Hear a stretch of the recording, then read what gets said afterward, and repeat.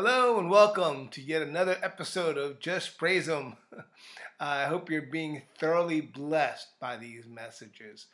I want to say hello to my friend Tracy. I'm so glad that you're doing better. I mean, so glad. Okay. His wife Candy. I want to say hello to Amanda and Chad and Janice and Jason, Laura, Mel, Marty, Steve. Let me see. I want to say hello to Lupe, Mercy, Virginia, Jaquinton, Zan, Phil, and Mike. I just want to say hello to everybody. Hi. I'm so glad you can join us today. Today's word is based on Romans chapter 8, verse 1. It's a very important word. So listen very intently, okay? Remember, you can email us at justpraise'em1@gmail.com. That's justpraise'em1, that's the number 1, @gmail.com. You can also mail us at Just Praise 'Em, P.O. Box 305, Mount Pleasant, Pennsylvania 15666. That's Just Praise 'Em, P.O. Box 305, Mount Pleasant, Pennsylvania, PA 15666. Okay. Now let's get right into the word, but first, let's pray. Dear Heavenly Father, I thank you, Lord, for your word. I thank you that it pierces our hearts and makes us new, Lord. I pray for the hearer. I pray that they be blessed with all sorts of blessings, Lord God. All the riches in heaven be theirs in Christ Jesus' name. I pray that they that hear the word and that they are blessed in Jesus' name. Amen and amen. God bless you, and I hope you enjoy today's word.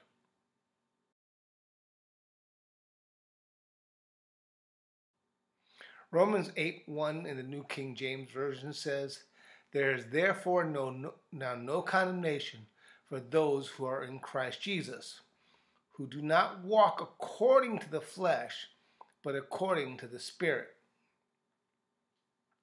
The New International Version, the NIV version, says, "Therefore there is no condemnation for those who are in Christ Jesus." And it stops right there.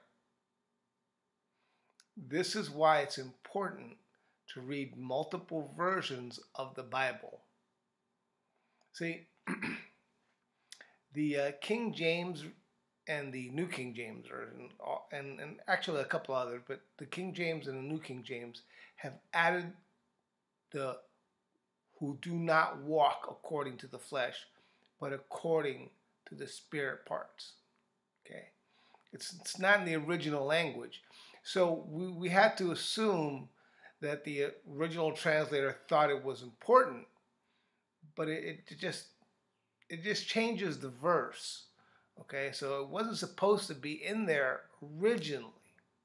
So since the original writers did not include it, well, we should not either.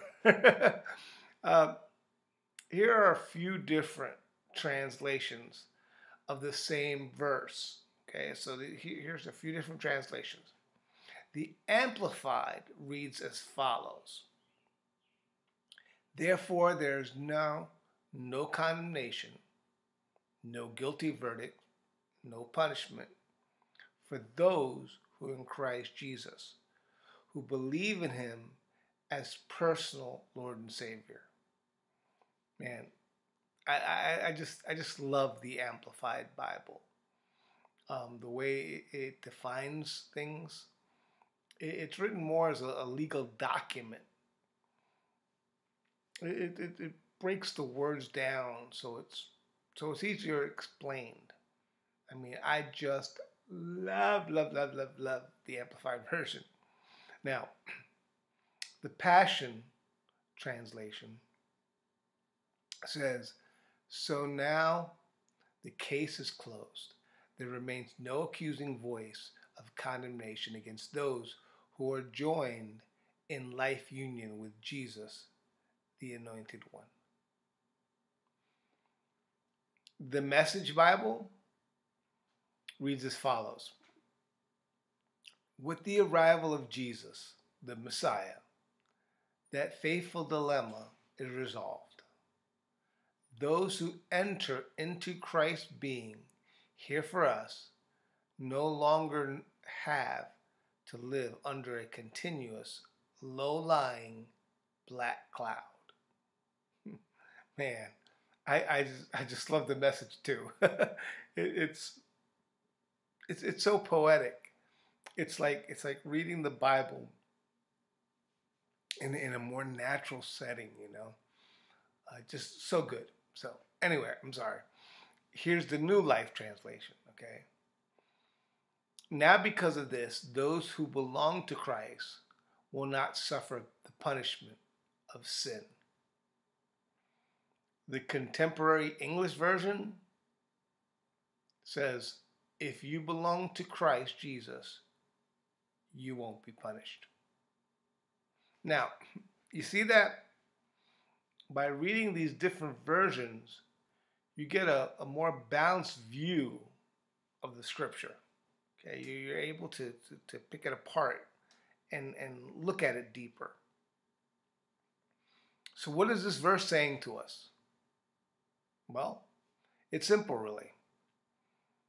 It's saying that we no longer should feel condemnation or guilt. We don't have to carry that weight with us anymore. You know, it's funny that the first thing that we do when we do something wrong is feel the guilt, and sometimes it lasts a long, long, long time. You know, when what we should do is repent and move on. It's best explained in the story of the woman caught in adultery. It's found in chapter 8 of John. In it, we will see how Jesus reacts to sin in someone else's life. Now, it's very important that we do this, okay? So John chapter 8, in the Passion, and I'm using the Passion to mix it up a little bit, okay? But anyway, John chapter 8 in the Passion reads this way. John walked up the Mount of Olives near the city where he spent the night. Then at dawn, Jesus appeared in the temple courts again. And soon all the people gathered around to listen to his words. So he sat down and taught them. Then in the middle of this teaching, the religious scholars and the Pharisees broke through the crowd and brought a woman who had been caught in the act of committing adultery and made her stand in the middle of everyone. Now, I want you to pause right here. Okay, just want you to pause. Now, first of all, I would like to ask, where's the dude? Where's this other person at? I mean, if they caught her in the very act of adultery, there must have been someone else who was doing it with. I mean, it makes sense. I mean, so where's the guy? Where's the other person caught in the act? I mean, it stands to reason. If there were two people caught in the act, that there would be two people brought forth. But only the woman is brought forth. That makes me wonder. Makes me just think a little bit. What if the guy is a friend and they don't want to embarrass him? You know. Funny how one person is wrong and another person is okay. Just saying it. That's all. That's all. The other question I have is, what are they doing? What were they doing? I mean, you had to be looking out for this. This just doesn't happen. You have to be actively looking for something wrong. Well, why would you do that? Why are we so judgmental? It's like that verse in the Bible in Matthew 7, chapter 7, verse 3. And why do you look at the speck in your brother's eye, but did not consider the plank in your own eye? Actually, the translator are being kind here. It actually says, why do you look at the speck in your brother's eye, but you do not consider the tree in your own eye? Tree in your own eye. I mean, that's wow. We have to be careful that we don't judge others. We don't know what other person has been through. We're not called to be fruit inspectors trying to find fault in other people. We spend our time finding wrong instead of finding right. If we would do this little thing, if we would just do this little thing, what a better place this world would be. Imagine if people spent their day catching people doing good and nice things for a change. Imagine if the news reports on TV told us all the good going on in this world. There would be so much positivity in this world. But no, that would drive them out of business. I mean, we are so ingrained in hearing the bad stuff people do. We are so determined to hear the wrong that people do. Maybe it's because we want to feel better about ourselves. I mean, I've done this, but at least I didn't do that. You know, I'm sorry. I got off preaching and turned to meddling. Let's read on. Okay.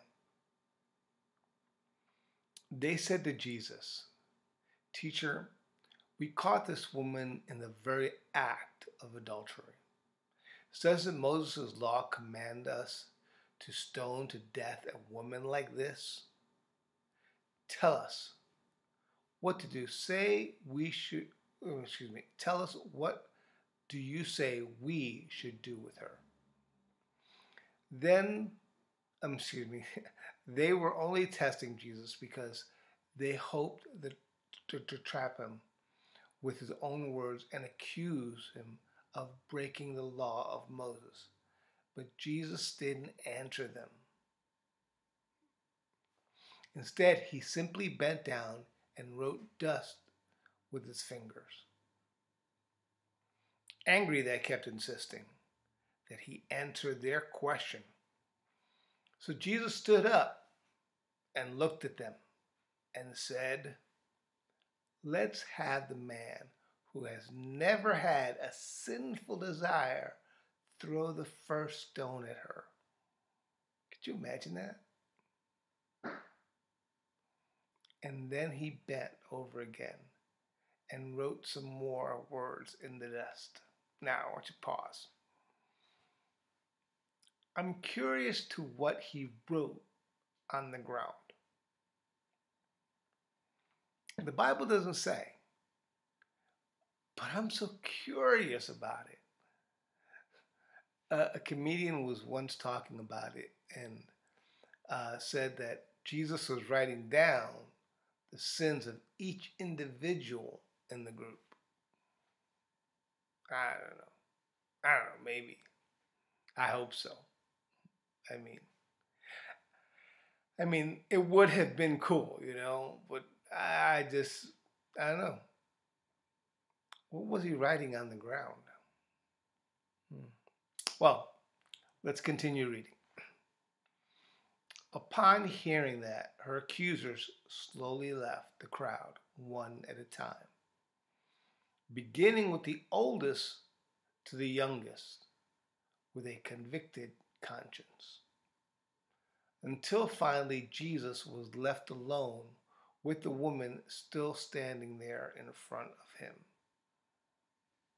Now, so he stood back up and he said to her, "Dear woman, where are your accusers? Is there no one here to condemn you?" Looking around, she replied, "I see no one, Lord." Jesus said, "Then I certainly don't condemn you either. Go, and from now on, be free from a life of sin." Wow. Now, Jesus was the only one that could have convicted her.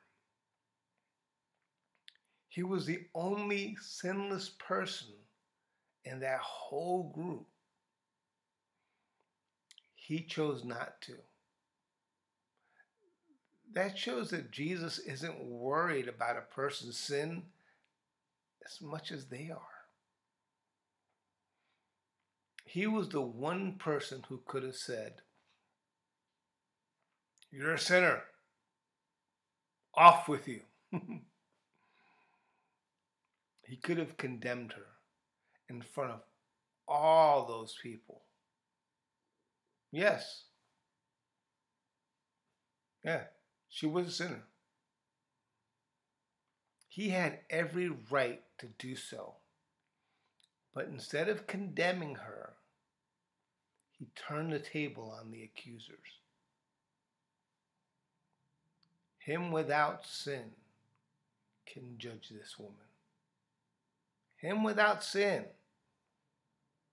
All of them, from the oldest to the youngest, had some sin in their lives. Each one of them had done something wrong. Every single one of them. That's why we are not to judge. Sin is sin. Doesn't matter how big or small it is. It makes no difference. You can't look at someone else's wrongdoing as being greater than your own. It doesn't work. It doesn't work that way.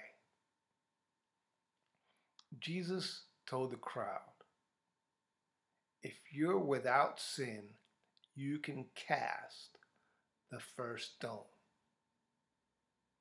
And nobody in that crowd could say they had no sin. Every single one of them was guilty. And it took the guiltless one to point that out to them. So, what does the guiltless one say to the woman? Now, here, she's thinking, it's over. They're gonna stone her. She was caught. She had been trapped. She had nobody to blame but herself. I mean, she did the deed, and now she was ready to pay for it. Pay the piper. Jesus said to her, "Where are those who accuse you? Where are those that brought you here? Where are those that stand in judgment of you. And the woman had to take a minute. Wait, where did they go? They were here a minute ago. They were here shouting everything I had done wrong. They were ready to judge me. But nobody's here anymore. Well, praise God. Oh, just praise Him. God is standing over you right now, telling the accusers in your life the same thing.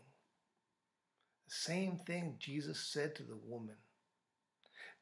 Telling them if they have anything that is wrong in their own lives, they can't throw anything your way. They can't judge you. Right now, Jesus is saying the same thing to you. He is saying, neither do I condemn you. Neither do I stand in judgment of you. It's like that verse in Isaiah 43:25 says, I, even I, am he who blots out your transgressions for my own sake, and I will not remember your sins. Wow, praise God. We are guiltless because he has taken the guilt away. No longer are we to feel condemned or guilty. We are free.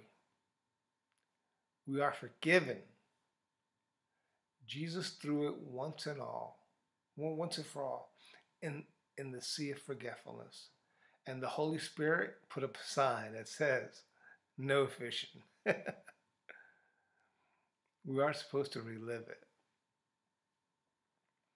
We aren't supposed to go over it again and again and again.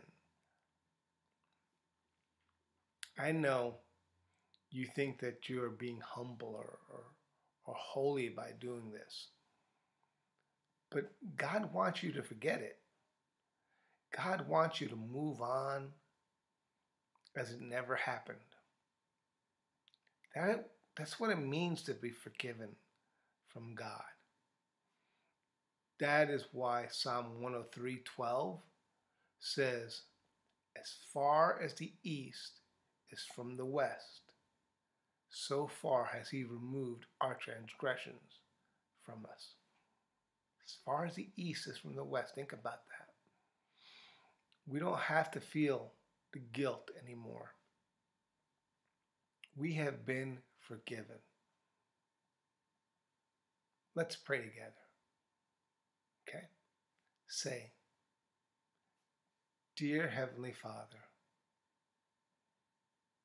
I come before you today, knowing that I have sinned. But I believe in your Son Jesus.